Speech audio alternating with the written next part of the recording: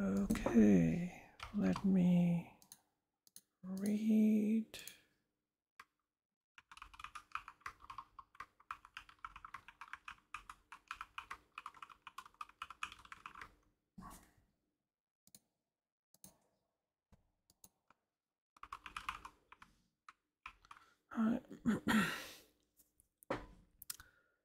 Should, I wrote this yesterday. Should humanity be saved? Should the current version of humanity be saved? The seventh version. There is advanced technology being hidden from most of us. I like to call them surface humans. Because I think there are humans underneath and above. There are humans under the earth and above the earth. Surface humans is living in the matrix, most of us. This technology is in possession of a secret cabal, the people of Antarctica. Now, this is sort of like a kind of positive, or I don't know, even I don't know if I can call it positive, but let's just say it seems they would like to introduce this technology into the mainstream, but are afraid to do so because humans will weaponize it and destroy the planet.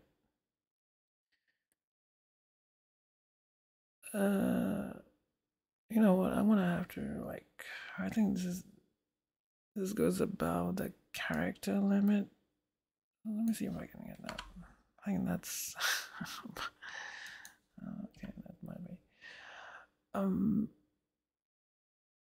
Maybe this is why they want to reduce the population and create a one world government to make humans easier to control. Perhaps extraterrestrials, tall whites. Saw a video about this. Oh, well, I heard that tall whites don't like humans and they think humans are like. They have a very negative view of humans. I mean, this is just my theory, one theory. Perhaps extraterrestrial stalwarts convinced them that they could only introduce new technology if the cabal can create this one world government and have a lower human population, given humans' emotional nature of fear-based programming. I don't think, I mean, this is just one theory, but I think another theory is that it could be that this is probably I'm going to talk about in another video, but anyway, it could be that the Atlanteans, the sixth version of humanity, and the Elohim, I think they are managing, directing the human civilizational project from the shadows. But the people who are preventing disclosure are the corporations, because the corporations just want to make money. They don't want to introduce free energy. And they've convinced people in the government that you have to create a one world government before this technology can be introduced anyway. Maybe the cabal is trying to genetically modify humanity to be more controllable, again, in order to create the conditions for introducing advanced technology to the planet. The ETs may be in charge here. They have the say if and when this advanced technology gets introduced into the mainstream. Or the corporations are in charge and they're telling the government, we'll only introduce the technology, or you should introduce the technology only if you have the one world government only if the people are disarmed, the gun control. I think, anyway. Sarah, okay, regarding time in my previous video, time may be regarded as a conscious experience rather than a physical property of the universe. So the experience of time from the perspective of a being is the same. So the being can be galaxies, stars, planets, humans, ants, electrons, all experience time the same way, but things seem slow or fast from different vantage points. So for a human, the planets move slow. From the planet, the stars move slow. From the stars, the galaxies move slow. But if you're a galaxy, the stars are moving faster than you, the planets are moving faster than the stars, the humans are moving faster than the planets. It's like smaller things move fast from the perspective of bigger things. Something like that. This is just my speculation. I think this concept of time being an experience of a conscious being might have been suggested somewhere else, though I've had this idea of time being different for different size things before. Okay. I am a human. I have emotions. My emotions might be seen by some species as a liability. I believe some of this cabal, the people of Antarctica, this elite, look down on humanity, even though they are humans. I feel angry towards them. What they are doing is wrong. They are treating their own kind badly. They are traitors. They are taken in by their other, taken in by other ETs with their advanced technology, and they are selling this planet and their kind out. I despise these people. I have contempt for them. At least the ETs aren't betraying their own kind, but humans being stupid and human folly are succumbing to their worship DNA, are putting these ETs on a pedestal and taking orders. Such foolishness. So this is just like if the ETs, the extraterrestrials, are in charge, maybe the Greys, then the humans are just like worshiping them, worshiping the advanced technology, and this tendency to worship gods may be a programming of the human DNA. It's like a trait, an instinct to worship. So we tend to worship beings with advanced technology, and my anger here is that the cabal, you're betraying humanity. You're letting these ETs push you around. Why are you doing that? But it could be that the ETs are not in control, and it's just corporations, humans, narrowness, greed. That's what's in control. Maybe the ETs want this technology to be released, but the humans are, the corporations, the greedy corporations are stopping that. Again, speculation, but one of the possible things that could be happening. Regarding extinction or the threat of extinction, it seems going extinct is a not uncommon occurrence in this universe. It seems many civilizations have gone extinct in this galaxy, in the solar system, think Mars, and on this planet, previous humans. If current humans want to survive, they have to learn to control their emotions. This may need a spiritual development and perhaps even a biological genetic enhancement as well. This NG12 document on repercussions of disclosure. Here's a link. It seems things haven't changed much. They've only made it worse by keeping this a secret.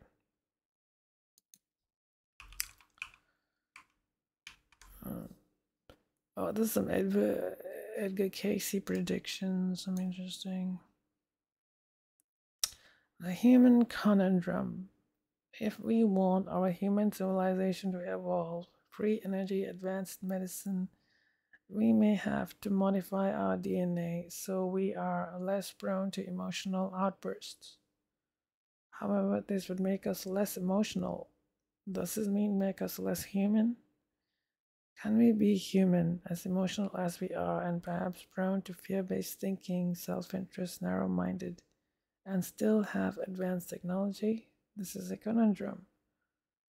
It's been said that the Greys are future humans who've genetically modified themselves to the point where they are unemotional and their DNA cannot be cured or fixed. Their species is unable to survive for some reason and are harvesting human DNA to aid their genetic survival. I think the Greys, instead of being future humans of time travel back, they could be ancient humans. The Greys could be the Atlanteans or the civilization before that. They have psychic, they are more psychic, and they can control these UFOs. The UFOs are like organic, so they can use mind to. They can control the UFOs with their minds. They may be able to use advanced weaponry, energy, directed energy weaponry, but using psychic. So I think the Greys could be ancient humans, humans from the past. That's one theory.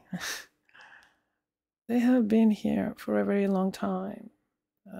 Could the Greys be the previous human Atlantean civilizations who've genetically modified themselves into infertility and are creating us to continue the human species? Or maybe another thing that our current human civilization has gotten to where it is because of the control, the direction of previous human civilizations. And you can connect that to the Elohim, the ETs who came to Earth, and created humanity out of the DNA of the manipulating the ape-like beings over here from the Lesser files. So the Greys could be our ancient, ancestors. But it's about the psychic technology, and I think, I shared a video about the moon, and the moon might be waking up. What if, like, the moon is responsible for keeping us from evolving our consciousness? Like the moon has gravity, the sun has gravity, and the tension of the gravity between the moon and the sun is causing is causing that an emotional instability in our brains, which is keeping us always in a state of fight or flight, and this constant emotional imbalance caused by the moon. I don't know. Maybe that's,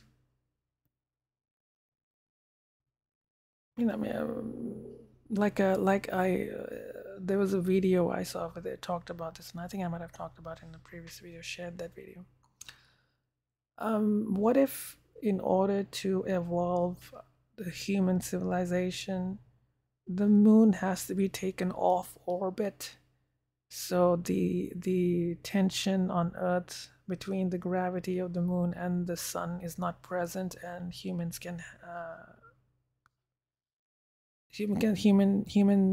are more emotionally stable, and maybe there is technology preventing our psychic capabilities from expressing themselves. The idea is that we are being suppressed, artificially being suppressed by a non-human intelligence or a cabal to keep us in check or something. Just some thoughts. What if the aliens are the Atlanteans, the previous versions of humanity? They could be the Elohim as well, at least some of them, or maybe it's just human remnants of the previous Atlantean civilization. I think the deep state cabal, working in conjunction with these Atlanteans and perhaps some Elohim, are trying to institute a one world government in order to introduce advanced technology, zero point energy, to continue terraforming and developing this planet. Some of the people flying these UFOs might be these Atlanteans. They have been manipulating, controlling and directing the human civilization project from the shadows. Climate change is a psyop used as excuse to create a one world government. The cure may be another ruse to create a one world government. Again, control humanity, because these guys think you can't give humans advanced technology because they will weaponize it and they will destroy the planet. Maybe this has happened in the past. The war between the Elohim and maybe the Terran reptilians and these advanced humans with their technologies. Maybe previous civilizations have disappeared because of this tendency for humans to be violent. So this is a problem. Advanced technology, humans, and the end of civilization. How do you manage this?